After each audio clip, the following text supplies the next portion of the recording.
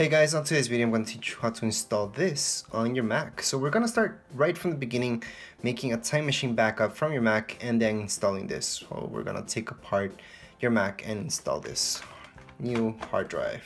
Okay, so these are 480 gig from Crucial. And we're going to start off with Time Machine. So let me just show you. Who haven't used Time Machine before, it's something really easy. Just get an external hard drive, okay? That's different than this internal one that we bought. And make sure to turn on. And I do have a separate video showing you guys how to set up your external hard drive with Time Machine, okay? So Time Machine, what it does is it will back up your entire computer. So it'll back up everything from your apps that you have installed to pretty much everything, okay? All your files, everything. So you guys will be good. Even your settings, your background, everything, okay? So I highly suggest doing this. Just do this. It's gonna make everything easier. Of course, you can go into this utility and just reinstall your OS, but if you have Time Machine, then everything gets loaded up and you don't have to go through the hassle of reinstalling every single app and all your settings and all that stuff. You might have to do some stuff to your apps, but for most of them, you have your Time Machine backup and you're gonna be good. Anyways, the next step from once you're done that, okay, just in case this is my external hard drive, so I'm making my backup with that. And once that's done, then finally I will disconnect my MacBook, take it apart, and install this, okay? So I'm not gonna show you more of this. It's just showing you that's making that backup right now, which is gonna take a few hours. And after that, I'm just gonna start with the whole process. And now we're gonna take this apart. So you have all these tiny screws to get out, and just make sure you have something like this.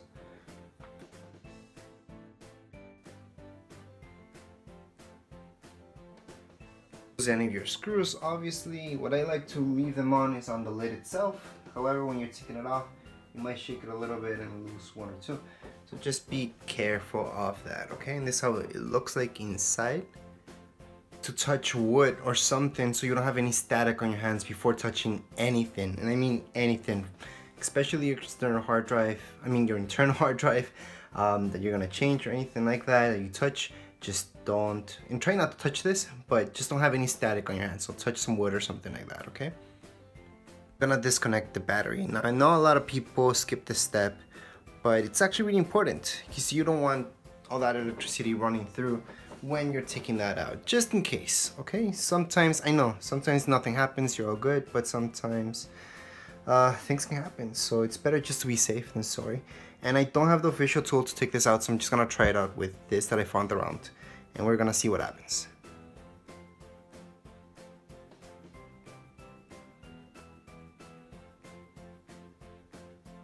Take care of these two screws up here, okay?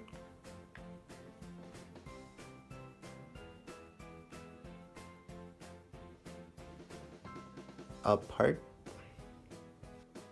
And there you just pull in this tab, and right here is the SATA connector, so you just gently pull that out. It might be a little bit hard at first, but don't pull it too hard. Out, we're just gonna take these screws out to transfer those onto the new hard drive. Okay, so just take these guys out. It's not a normal screwdriver, so it's not the small one that we use for the screws on the Mac. It's a different size one, so you can kind of get an idea by looking at this. Let me just focus in.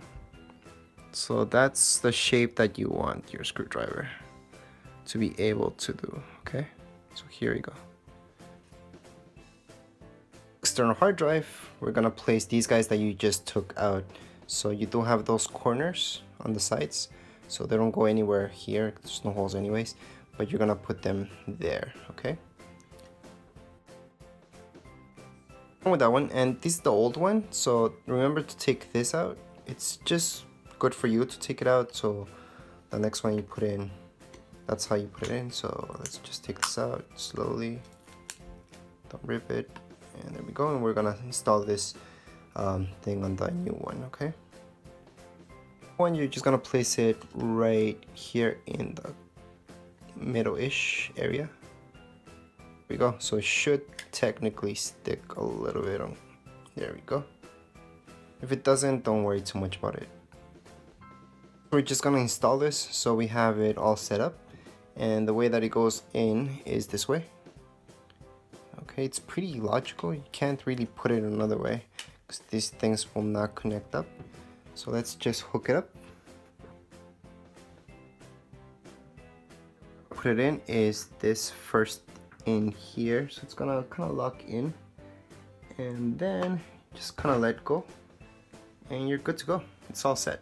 All we have to do is the last part, which is put this guy on. I told you guys we're just gonna put this right here, and we are good.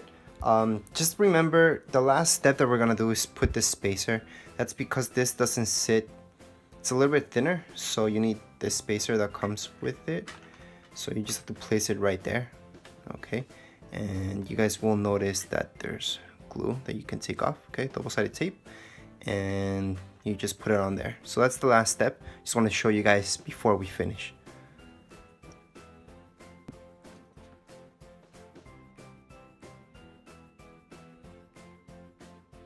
Last points, just don't forget to hook your battery back in. Don't just leave it out.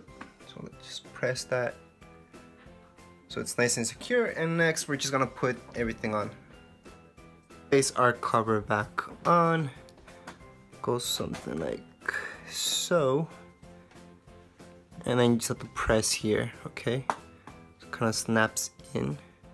Okay, so as you turn on your Mac for the first time, make sure to press Command R. So I'm just gonna press that right now. Why not? And this is the first time. This is to install our new SSD. And like I told you, you have your Time Machine backup, which is great. So we can go ahead and format our SSD. So I'm just gonna hold on to Command R until I actually see a loading bar or something. Usually you see on reviews and stuff that they tell you to hold on 13 seconds, but it really depends on your Mac, how fast it is and all that. So just press Command R and you guys should be fine. Command R, I'm gonna let go right now since I see this. And it's doing our internet recovery. So we're just gonna wait and see what happens next. Finally done that part. Recovery, and went into this page. Okay, so from here you guys have to go into disk utility. Okay, we're just gonna press continue, and from here we're gonna have to format our SSD. Okay, so here's our SSD, and from here we just erase and journaled. Yep, journaled. We can name it right now.